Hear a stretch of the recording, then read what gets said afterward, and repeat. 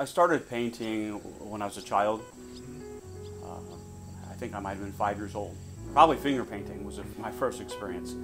Like many kids, I would take my paintings home and my mom would put them on the refrigerator.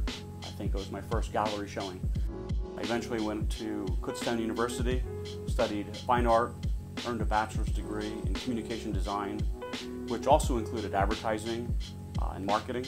After college, I took a break, kind of got away from painting and the whole art scene. In 2005, I got back into painting.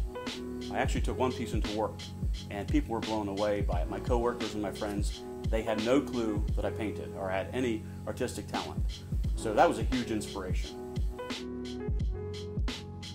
When a person walks into a store or a shop and they see your work and they compliment it, and they don't know that you're the artist who did that piece, that's a tremendous feeling.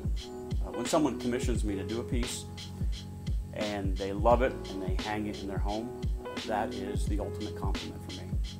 The fact that they are going to have this piece that I created in their home for forever, that just blows my mind. What I really want to do is I want to let everybody know that I paint for myself, but I paint for others as well.